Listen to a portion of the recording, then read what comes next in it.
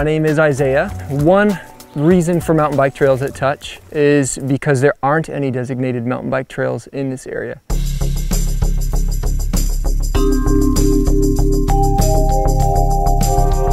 We have an outdoor recreation undergraduate program as well as a master's program, and so it can be used as a tool for programming, for classes, and just as something to draw tourists to the area. And one of the biggest components from the start has been educating community members. And so this project has been 100% volunteer led. As we're going now, we hope to have an initial loop of trail that people can ride by the end of this year.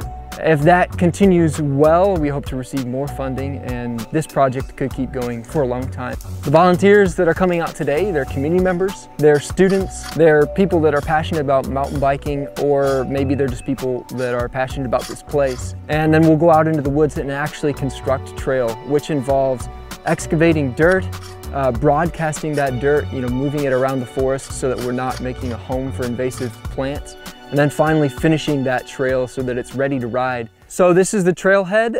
It's the start of what we hope to be 30 plus miles of trail, multi-use, so mountain bikers, hikers, runners, people will come from hours away to ride on a purpose-built trail.